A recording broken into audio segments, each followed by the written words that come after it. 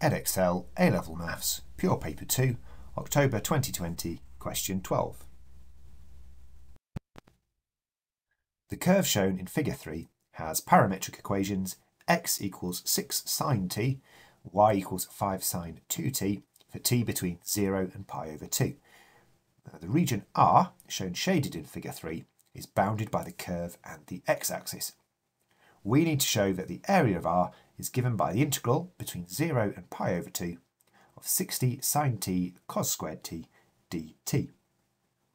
So the first thing to do is let's just check our bounds. We want the points where it crosses the x-axis, so the points where y equals 0.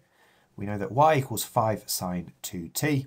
Well, for y to equal 0, t would have to be 0, and pi over 2, which are our original bounds, hence that's why the bounds on the integral are 0 and pi over 2. Now for our equation for integrating parametric equations, we're going to need dx by dt. Well, x is 6 sine t, so dx by dt is going to be 6 cos t. Now let's put all this together. Our formula is the area is the integral of y dx by dt dt. We can remember this one by just thinking those dt's would cancel each other out to give y dx like a normal integral. But obviously we're using parametric equations here, so we're going to stick with this. Putting our y and the dx by dt in, we get the integral of 5 sine 2t times 6 cos t.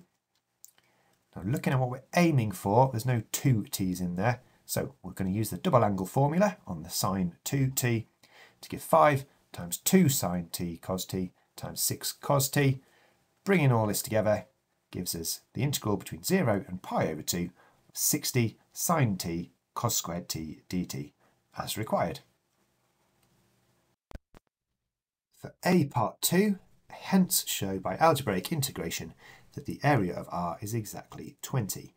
So that hence there tells us we need to use part I, where we worked out what the integral is. So we're looking for the integral between 0 and pi over 2 of 60 sine t cos squared t dt.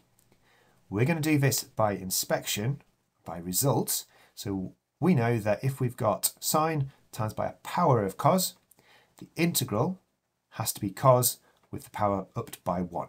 So we're going to end up with a cos cubed t.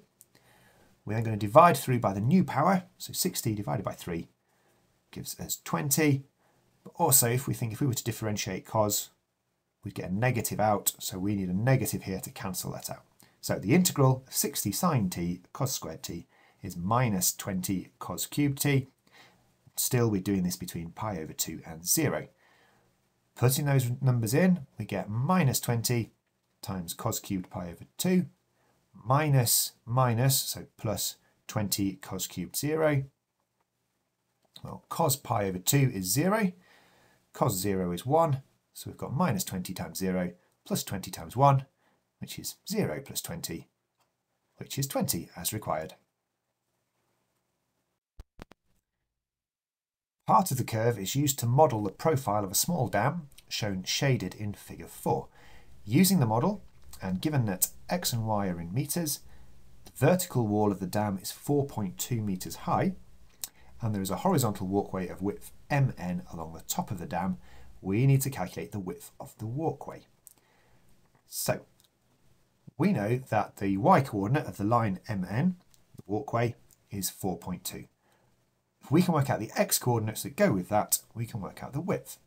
So, we know that our y is 5 sine 2t, so we'll set that equal to 4.2. So sine 2t is 0.84.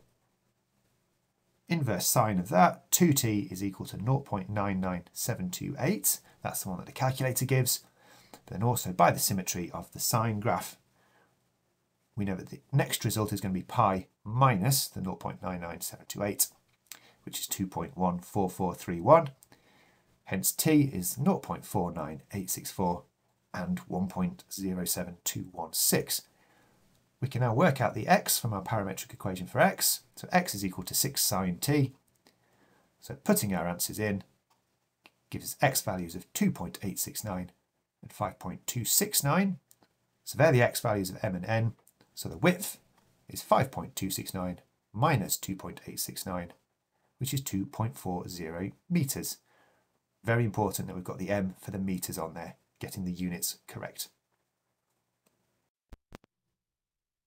If you've enjoyed this video, remember to subscribe to the Doing Maths channel to keep up to date with all the latest releases.